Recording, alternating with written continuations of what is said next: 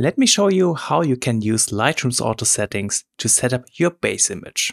As always, you can follow along by downloading the raw files from the link in the description of this video. And now let's begin. So here we are in Lightroom with this sunset image, and I was struggling a lot. I didn't know what to do with the shadows. I didn't know what to do with the sky. I didn't like the forest on the left side and so on. So I did try quite a few versions and I wasn't happy with a single version I edited. In these cases, it might be helpful to use Lightroom's auto settings. Before we start that, however, we want to merge the HDR image. Down here you can already see the HDR sequence. So what we want to do, select all the images, then right click, choose Photo Merge and then choose HDR. In my videos, I usually just go ahead after the preview has opened up and just hit the merge button. However, in this case, what we want to do is check the auto settings box. You can already see an updated version of the image with restored shadows and the highlights brought down gently. So after that, we can now hit the merge button. So what Lightroom tries to achieve with these auto settings is it wants to create a well-balanced exposure. You can see this clearly when taking a look at the shadows, as we now have a lot more details right there in that tree, which was way too black before that.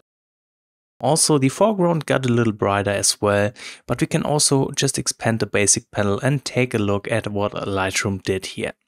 It raised the exposure, dropped the highlights to get details out of the sky, which is especially visible right here around the sun star. It also brought up the shadows, but at the same time it brought down the blacks. So it not only does try to create a balanced exposure, it also tries to raise the contrast. In fact, it actually did raise the contrast slider, as you can see here. It did not change the white balance, and the auto adjustments also played around with vibrance and saturation. So I think Lightroom's auto settings did a pretty good job at setting up the base image here. We can still adjust these settings to our liking if there's something we don't like as much. So what I want to do is I want to bring up the saturation to 0 and I want to bring down the vibrance a little bit. Also, I want to change the profile from Adobe Color to Adobe Landscape. This in turn will give us some more base saturation. So I'm quite happy with how these settings are looking so far. What I want to adjust is I want to give this image some more texture, and I also want to add a little bit of clarity just to make this image look a bit clearer. Right now I'm really not happy with the sky. I want to change that, and therefore we are going to use a bit of masking. Let's go ahead, open up the masking panel, and I'm not going to create a sky mask. Instead, I want to click on range and choose a color range mask. With the color range mask selected, I'm going to click somewhere up here in the darker blue areas. And you can see how we are nicely only targeting the blue areas of this image. So what I want to do with them is to just bring them down. And this will create a much more dramatic sky. Something like this looks pretty good. I want to repeat this step. So let's create another color range mask. Click up here in the sky. This time, however, I'm going to say subtract, and I'm using a linear gradient to take away a part from the bottom half of the sky. So only the top part of the sky gets darker. Again, we are going to drop the exposure, and by doing this, we are just creating some very nice vignetting effect. We can make this vignetting effect a little stronger by stacking more of these linear gradients on top of each other. I'm going to create another one just for the upper left corner right here. And again, just gently bring down the exposure. We don't want to overdo it, but we want to have a clearly darker sky on top. Okay, I think I'm going to even add one more linear gradient covering everything, even the tree, just like this. And again, just bring down the exposure. I can also bring down the whites, since there are quite a few highlights in this area. Somewhere around here looks good to me. I think the sky looks much better now. Let's work on the foreground. We can again just use a linear gradient covering all of the foreground like this. And what I want to do is to just bring up the exposure, making it slightly brighter. And I am also going to bring up the clarity. This will give the foreground some more structure.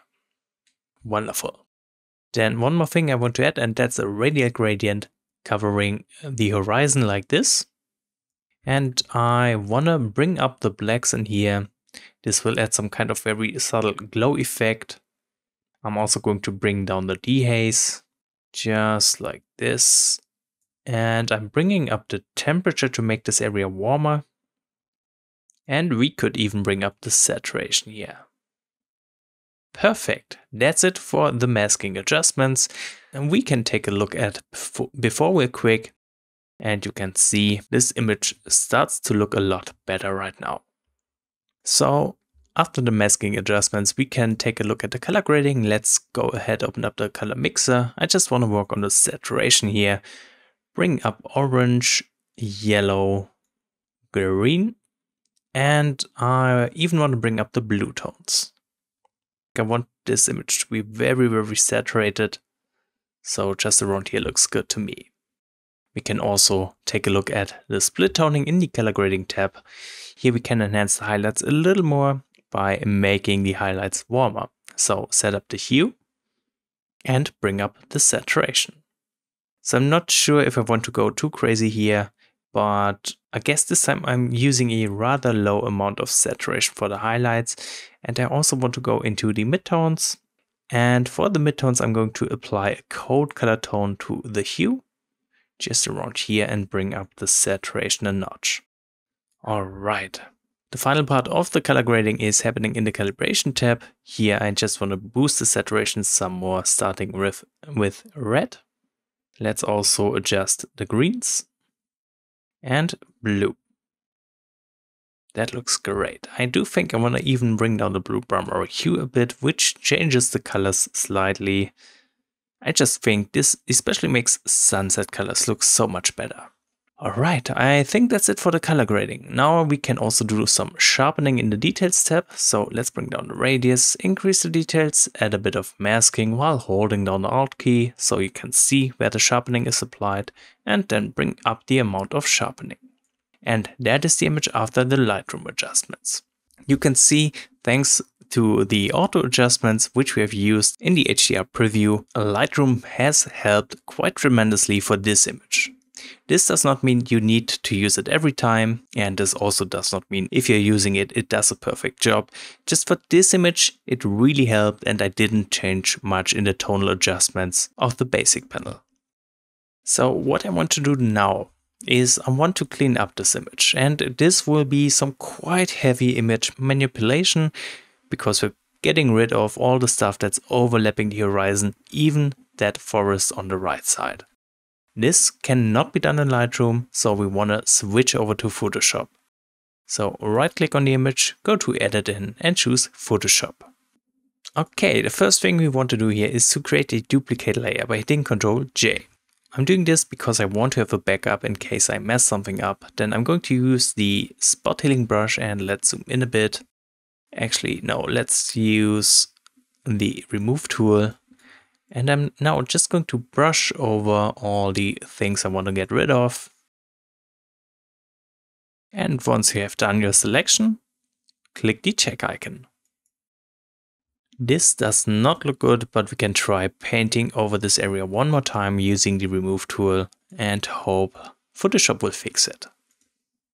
It's a little better, still not perfect, so we can also use the clone stamp tool. And I'm going to copy an area from right here and just brush over the weird looking area. Okay, so now that we have fixed the left side, let's work on the right side. This is going to be a little trickier. What my idea is, I'm gonna use the selection tool right here, and let's create a selection like this. Hit Ctrl C and Ctrl V. And we now have this part of the left side copied. I'm now going to hit Ctrl G and let's say flip horizontal. This way the bright side is towards the center where it's supposed to be and not on the right side of this thing. Now I'm going to find a spot to place this new sky portion somewhere around here. And I want to create a layer mask. Then grab the brush by pressing B. Make sure the foreground color is set to black. And now I'm going to just get rid of the edges here. Also going to get rid of the bottom edge because you can see the line very clearly down here. Actually, we need to push it further to the edge like this. Okay. Still not looking good. So what I want to do next is I want to create a new layer out of everything below it. So I'm going to hit Ctrl, Shift, Alt, E. And we're going to use this layer to add the generative fill. I'm going to press L for the lasso selection, and then I am going to create a very, very rough selection around the forest.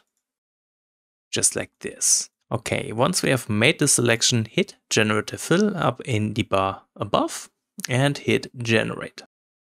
And let's hope Photoshop will do something nice here. Okay, this doesn't look too bad. Now let's get rid of the other part of the forest. Again, I am just going to use the lasso tool to create a selection. I'm going to target a few of the tree branches of the tree in the foreground as well. There's no way around that. Again, once the selection is done, hit Generative Fill and hit Generate. That looks wonderful. So we now have a much cleaner image. There's just a weird portion down here below, which I want to get rid of again. I want to try using Generative Fill for that. Perfect. Now all that's left to do, again, I want to merge everything, hitting Ctrl, Shift, Alt, E. And then I'm going to use the spot healing brush. Let's zoom in a bit and get rid of a few of those sensor spots. All right.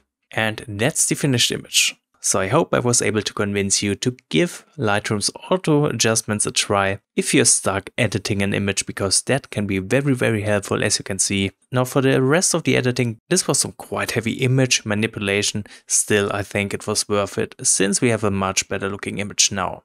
And at the end of the day, you can do with your images what you want. Let me know if you have any questions about the editing or anything else in the comments, and thank you so much for watching this video.